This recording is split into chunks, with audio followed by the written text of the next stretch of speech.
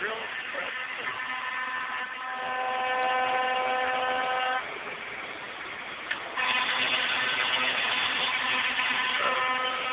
Router table. That's the router table bottom.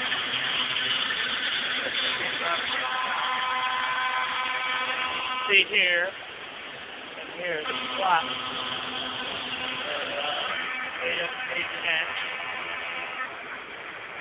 To the T-rail.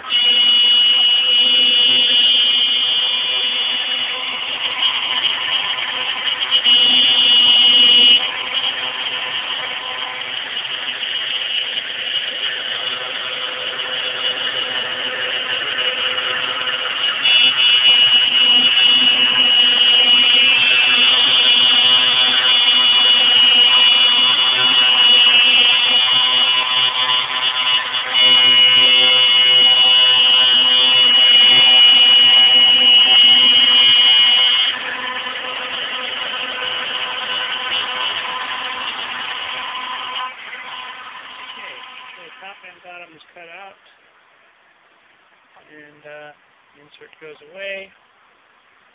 Top sits right on the bottom. These will be glued together.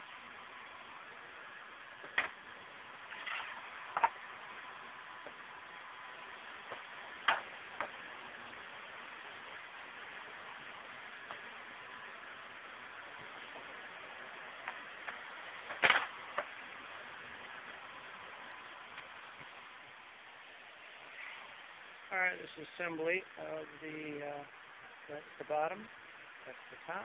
Top is partially clamped down. I've got the glue on the bottom. Time to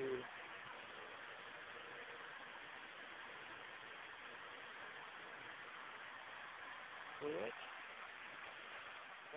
Okay, here it is, clamped down. We'll take it out in a little while. Take on glue. On 3.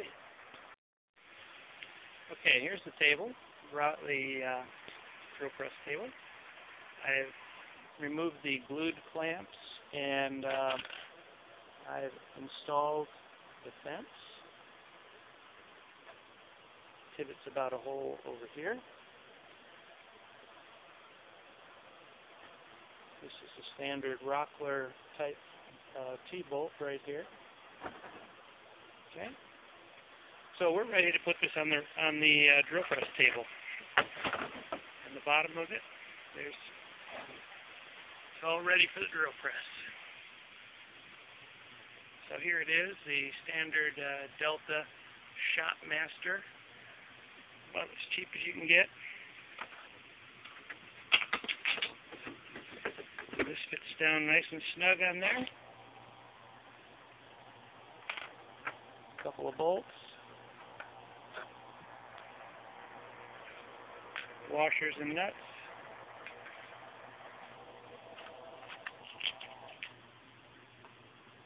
Clamps. Gonna have to have a insert for the drilling operation. I went ahead and made several because you end up okay, so if you're wondering what this little notch right here is about, I made that notch so that the handle, the raise and lower handle, would have clearance. Simple as that. I had to provide this little piece of land out here, this real estate for the slot, and I get the full fence.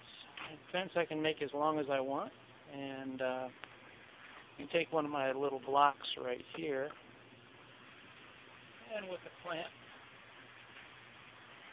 I can make any type of a stop I want. And tighten that down right there. I need to tighten the table down so it doesn't move. And from there you can make your Joe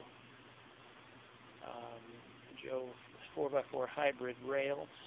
Drill all these holes in them as you need to be. That's about it for my drill press table. Thought you'd like this. See you around.